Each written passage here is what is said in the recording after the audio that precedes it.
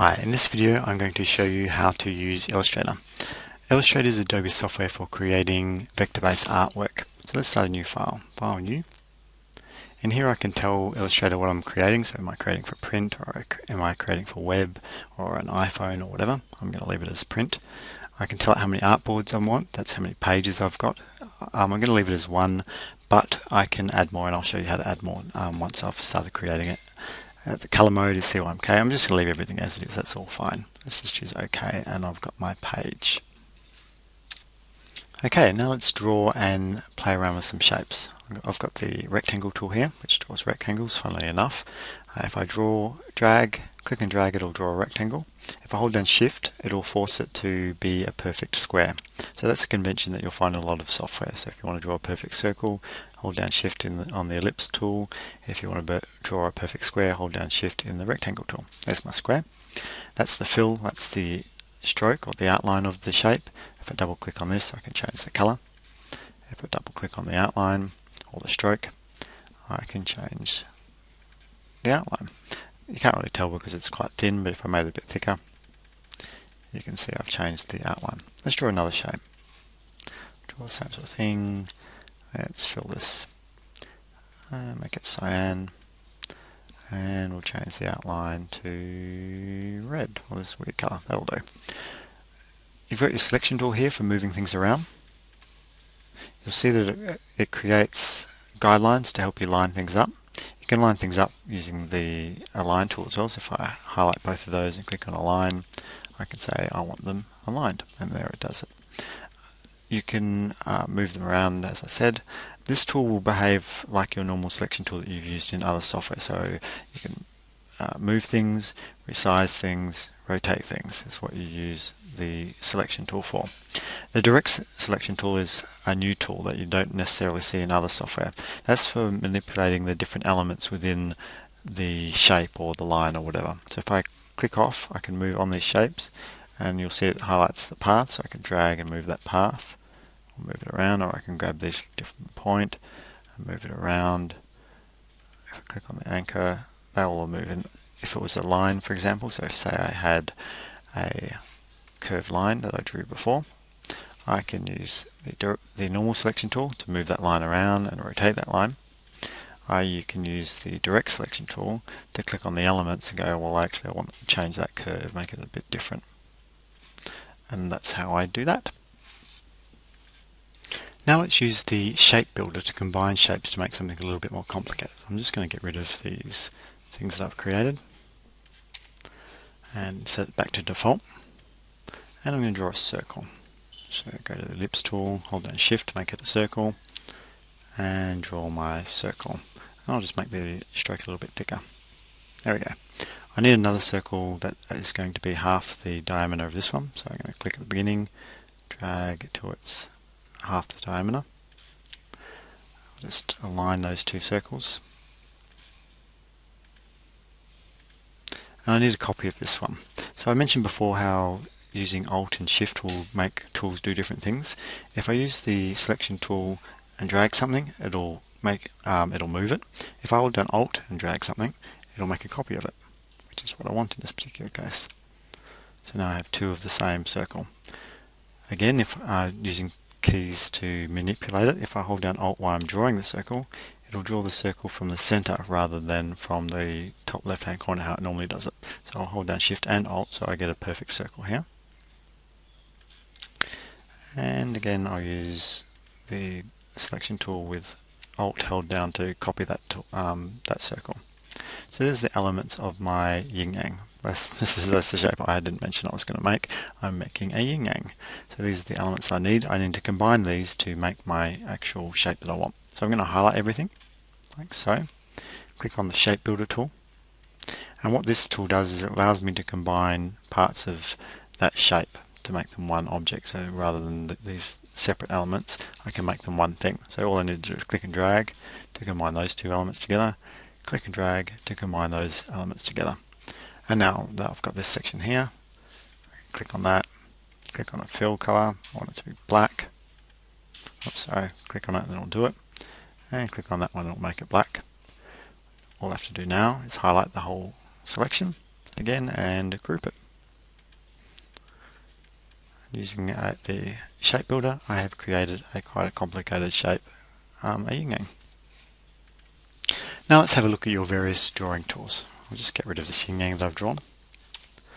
You have your pen tool, which you'll find in a lot of software. So Photoshop has a pen tool, and this one works pretty much exactly the same way. Click and click, you draw a straight line. Click and drag, you draw a curved line.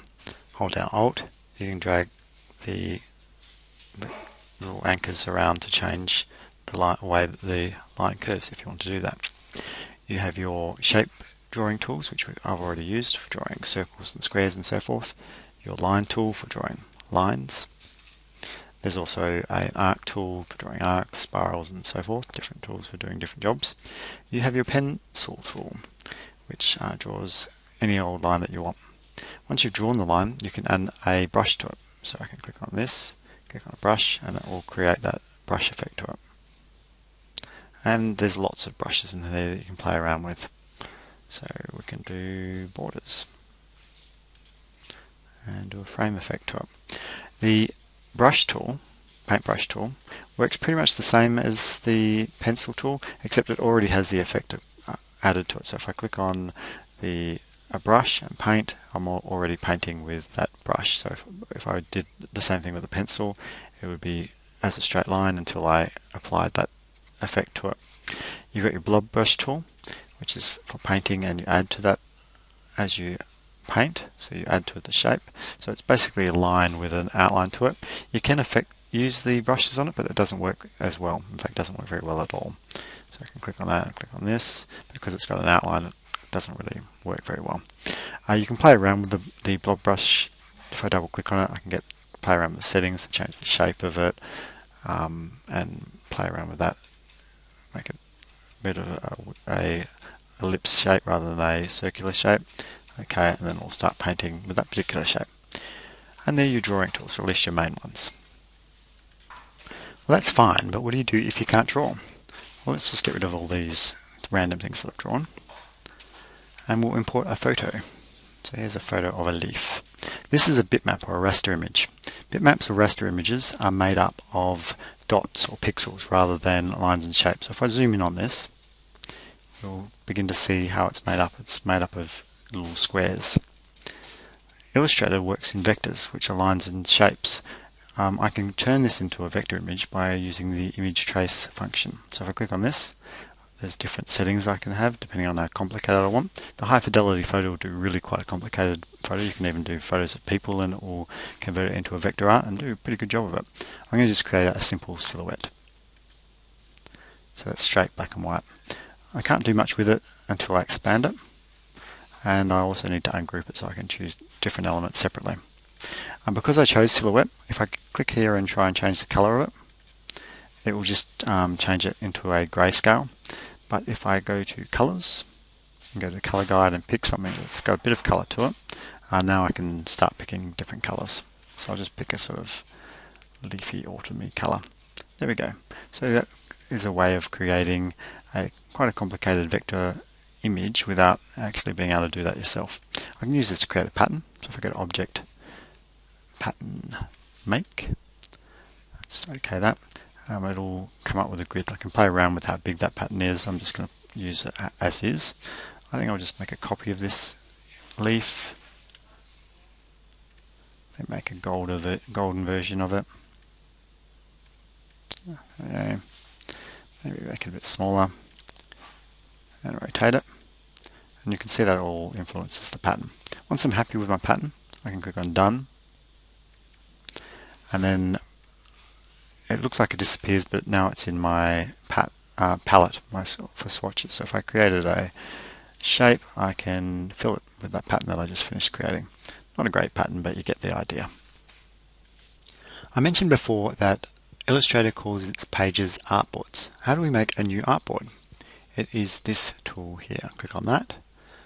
I can click on New, this button here, and then just place my new artboard. I can jump between the two and add more as I need them. The last thing I'm going to show you is how layers work. Layers work a little bit differently in Illustrator than they do in software like Photoshop because it's vector based. Just click on the little layers palette here. So it's got all of these elements are on the one layer. I can turn it on and off so that you can't see it. I'll make a new layer and I'm going to draw another element. So a new layer, I'm going to draw another cube. I can switch it on and off so you can see that's in its own layer. You can see this little expanding arrow here. If I click on this, you can see that there are actually sub-layers in this layer. So I can grab this object and drag it into a different layer by just dragging it.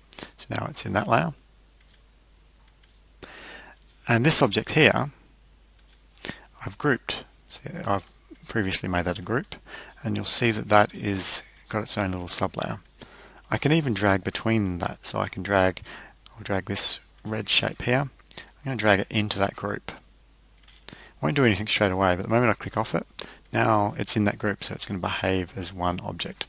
So basically the main difference between Illustrator and Photoshop is you have sub-layers within your layers, and they're automatically created. Every shape is in its own layer, and if a shape is a group of objects, that group of objects will have their own layer as well as a subgroup.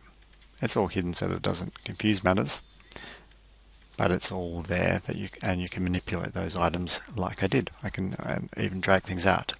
So if I drag this green one out of that group layer, it'll behave as a group until I click off, and then I'll click and drag, and suddenly that's not in the group anymore. Anywho, that is layers in Illustrator, and that's the last thing I want to talk about in terms of Illustrator. I hope that gives you the basics of Illustrator. Have a go at creating something. It's really quite a cool piece of software.